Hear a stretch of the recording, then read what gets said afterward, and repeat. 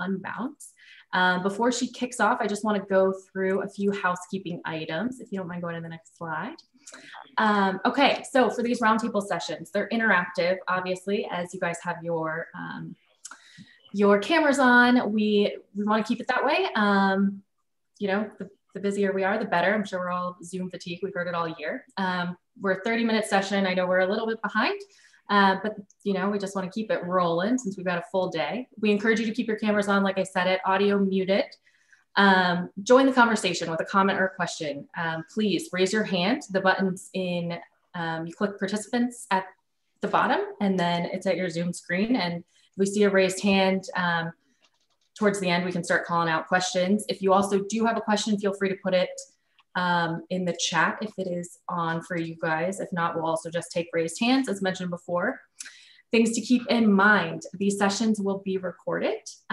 So please just keep that in mind whenever you ask a question. And then also something for everyone that we want to make sure we flag is we have our Umbrella networking app. So make sure you join us there. It's one-on-one meetings. I will link it in the chat for everyone to use if you haven't already signed up. And without further ado, I will kick it over to Ivy. Thank you for joining us. Hi, everyone. Good morning, good afternoon, or good evening, depending on where you are. And thank you again for the introduction. My name is Ivy. I am the Director of Customer Enablement at Unbounce. And today we're here to talk about customer onboarding and how that can be used to really reduce customer churn and increase net new customers. But before we get started around the kind of meat of what onboarding is and how we can do these things, I want to start with a question. Just to think about in your own mind. You don't have to put up your hand for this, but think back to the last product you purchased, or maybe software service that you purchased that was unintuitive to set up. So I don't know about you all, but I have been doing a little bit more online shopping than I care to admit this year. And there have definitely been times where I've bought something that from the listing I thought was going to really level up my life, only for me to get it. And I'll be honest, I still have a standing desk that is in the box. And, putting up together this chair was kind of a nightmare. And I've also been part of many a software implementation in my career. And there have definitely been moments throughout lots of those implementations where I thought, my deadline for getting value out of this product has already come and gone, and we're still up in the setup phase. So I don't know if anything similar has happened to you, but think back to that point and think about how it made you feel. And take that feeling and kind of hold it with you, because that feeling is really what customer onboarding is trying to solve. Now, a little bit about Unbounce. If you haven't heard of us, we are a landing page platform. Our software helps digital marketers create and publish and test their landing pages without the need of a developer.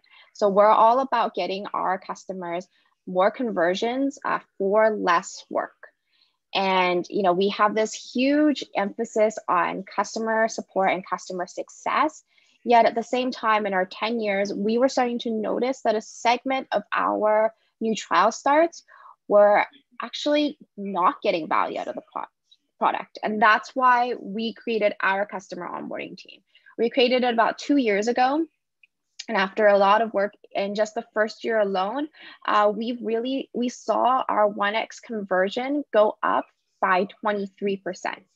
And this year, especially during COVID, we were able to keep our conversion rates flat despite all of the turbulence that was going on around the world.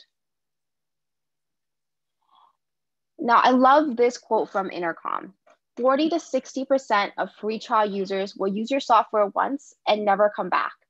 And I'll be the first to admit that we were seeing that same problem at Unbounce, and maybe for some of you at your companies as well. What we did with our customer onboarding team is that we called our new trialers within 15 minutes of sign up, just to learn about what they're experiencing and to offer ourselves as a guide throughout the process. And as we did so, we realized that they were feeling that same frustration that I was having you think back to at the beginning of this roundtable. They were, our product that we thought was super intuitive to use was actually really difficult for folks. And we saw that they were having trouble with that first setup process that they found very technical. So we pivoted our scripts and made them all about, helping customers down with the next issue that they were coming up with and solving the issues for them that were coming up during the setup process. So we view our customer onboarding team as a bridge between our product and our users.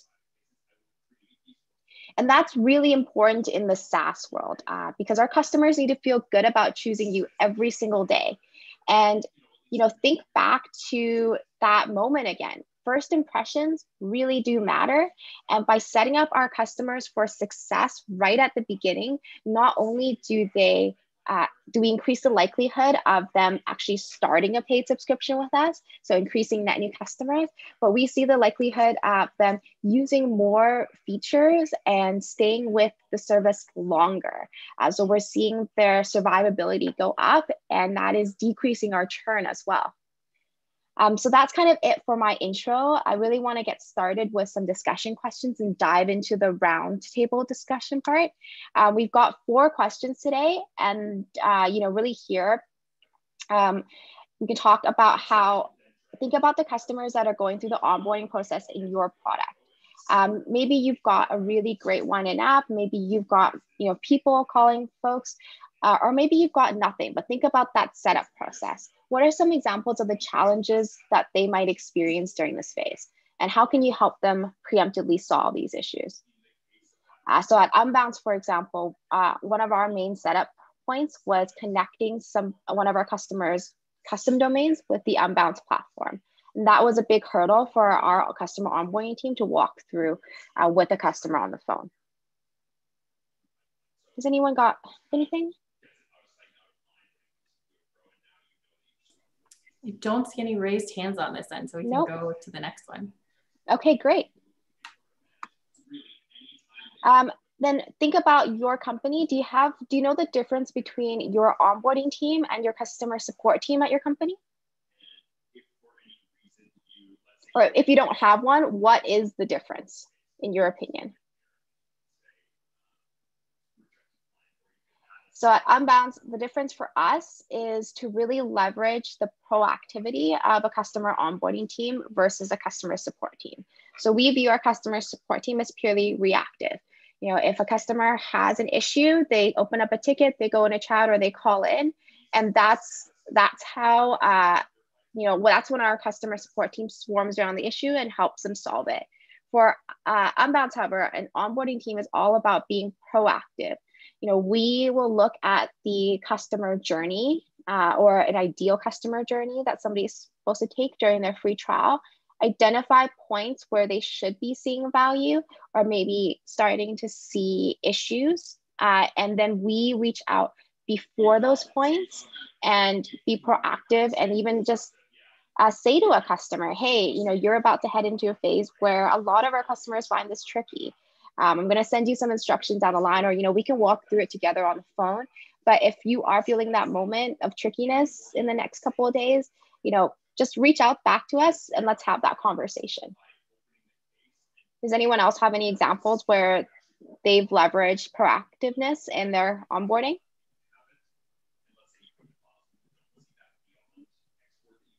Don't see anything on this end. We do have someone from Australia, so hello. Yeah, Ivy, I'd also to say, the questions are really thought-provoking, and I just can't quickly think of them, but I'm taking screenshots of all this, and I'll probably have an hour with my team on the questions. It's well, yeah, it's a really thought-provoking question, but when you ask what's the difference between onboarding and customer support, proactive onboarding and then reactive customer support, and then identifying points of value and points of frustration and just letting people know that experience would be shared is tremendously valuable. I'm getting a lot of value from your talk. I guess I just want you to know. Okay, great. Yeah, I mean, it's hard to know when,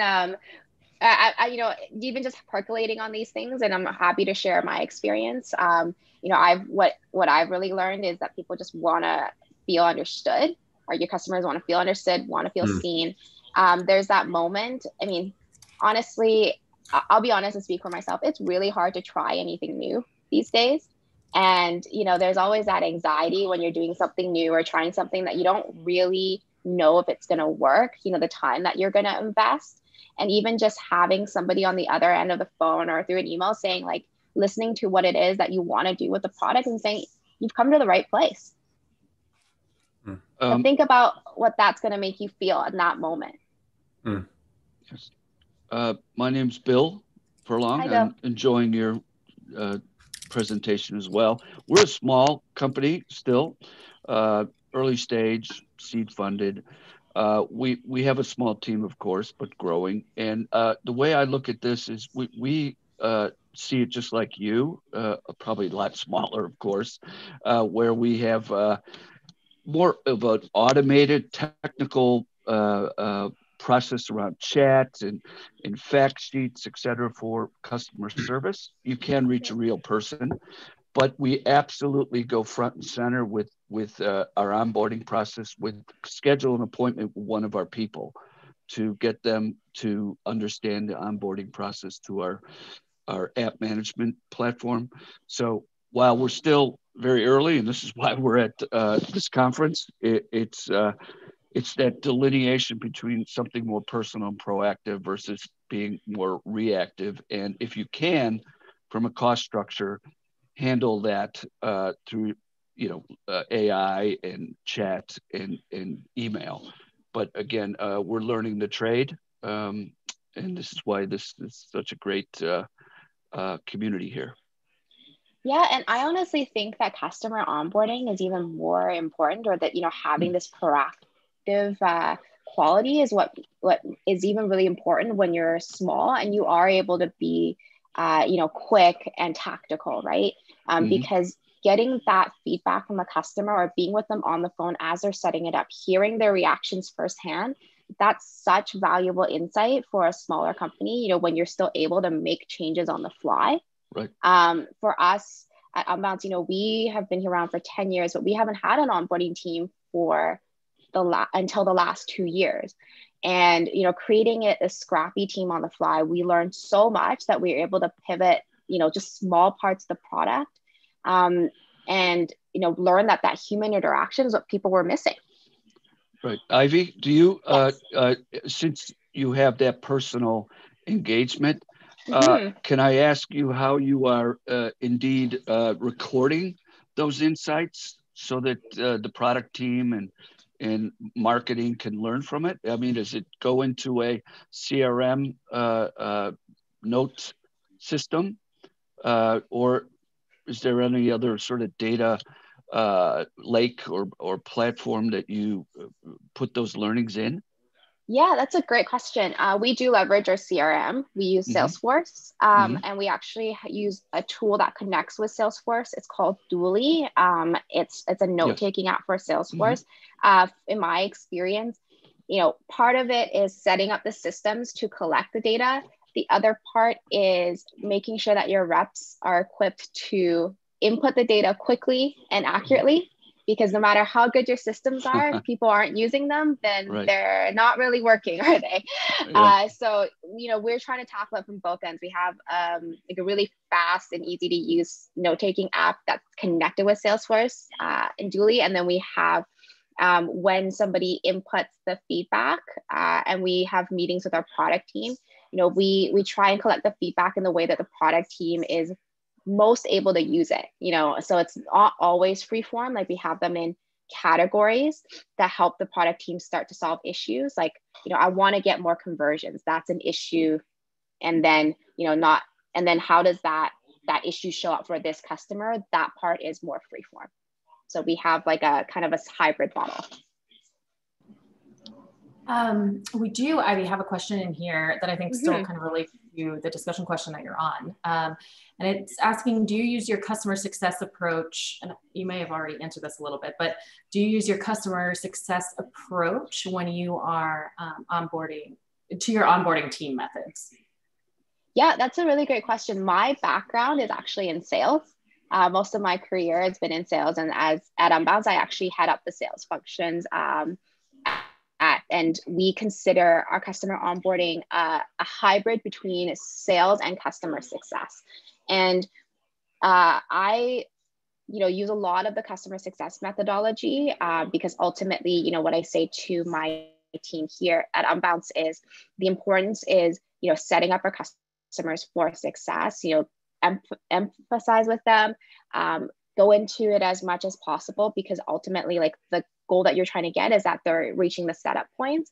But where I bring my sales philosophy in is that I really see as a really good salesperson is somebody who isn't afraid to make a recommendation to a customer. So a customer support person might be there to solve a problem for a customer exactly in the way that the customer is hoping it's solved.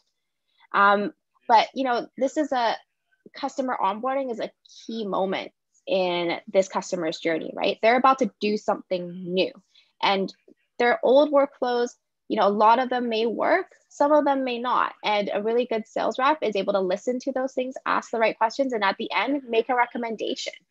You can say, like, that is amazing, but to be honest, I think you should do it this way instead. I think this way is going to be a lot better for you. And those are the two philosophies that I try to bring into customer onboarding.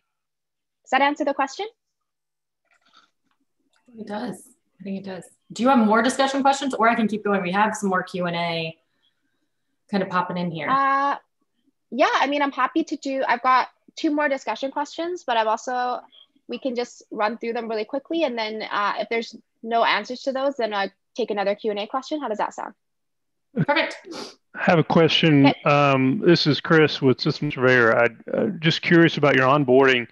We're trying to bring folks in on an unassisted basis and perhaps using some tools, some tutorial tools on screen versus using even videos or even a personal, onboarding session. Our accounts often have, 10 or so folks on a single account. I'm curious if you have experience with the different forms of onboarding or any recommendations there.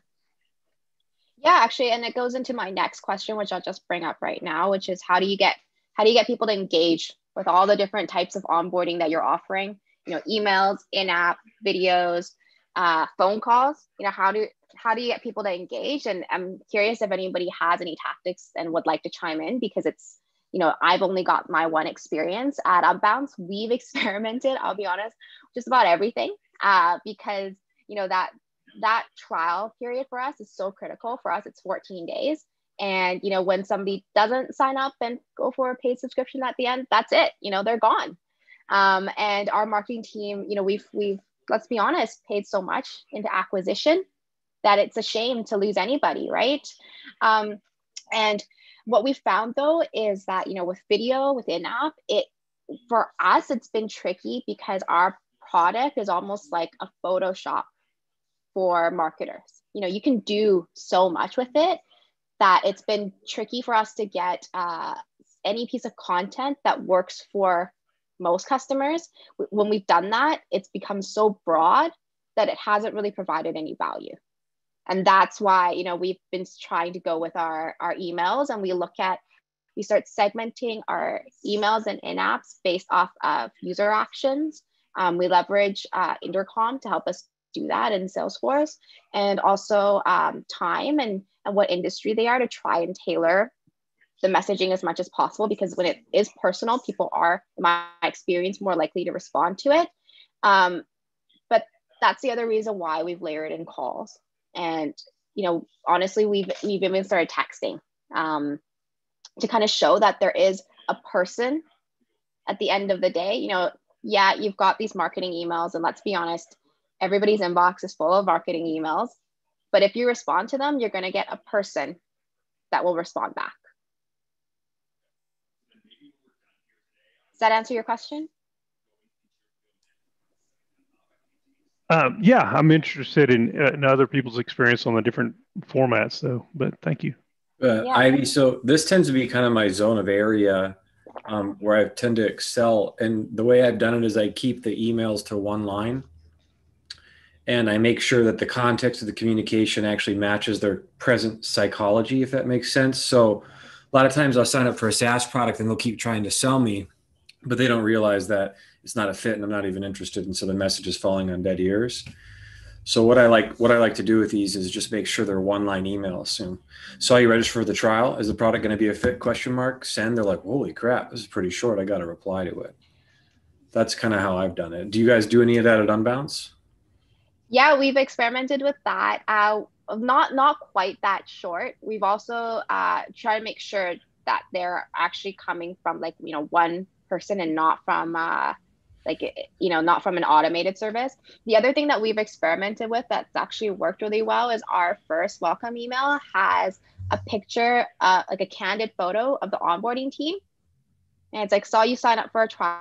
Like, just want to introduce ourselves. This is going to be your onboarding team. If you have a question, you can reach out to us and we're going to be the ones to respond. And we've had that one work out really well because, people like to have that connection with a team that is going to help them.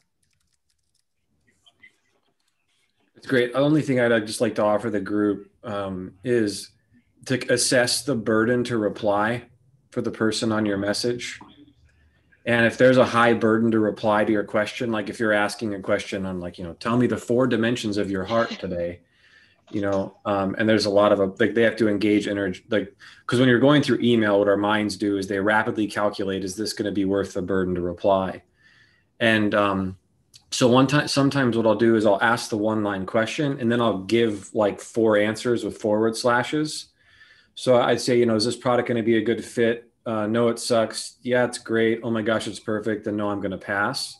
And giving them the answers reduces the burden to reply. And I also find I get good answers with this because like you, I sometimes feel like I'm talking to a black hole, with these customers. I get so frustrated. I've been trying everything.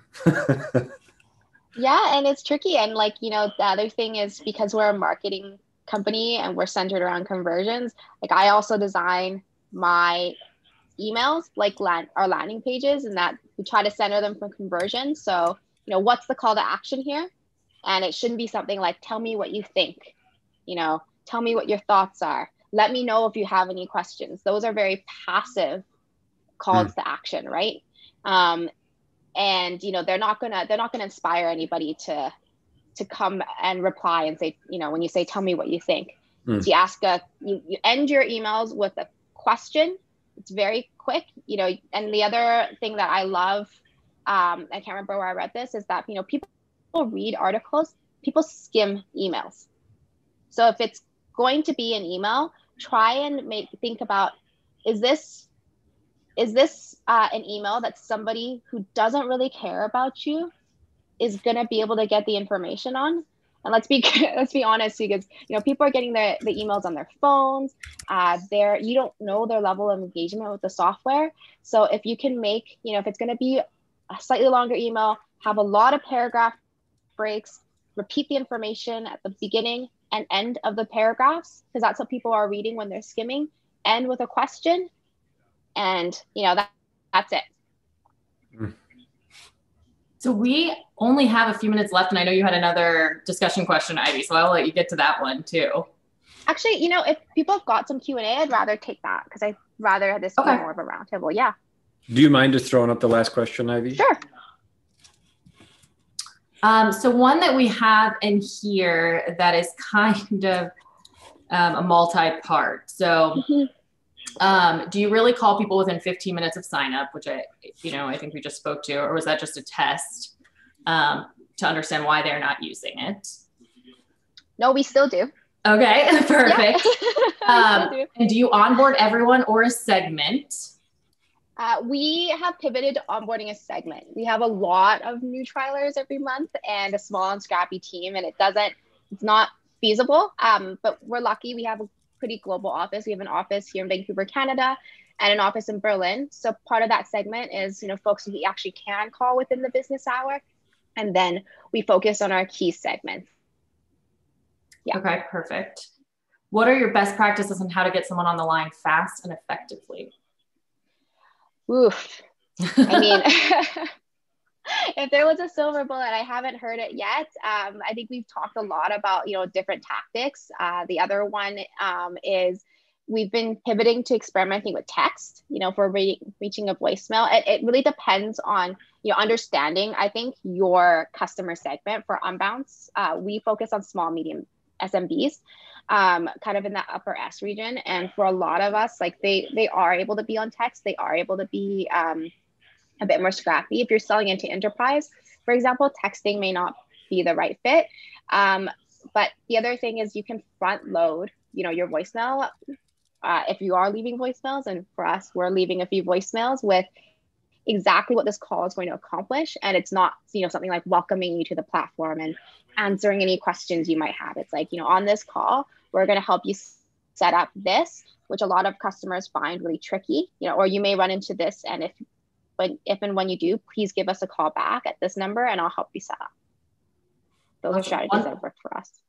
One of the ones I want to close out with, which I think might be a very good one for everyone, is what is the top thing or things you're measuring during your onboarding?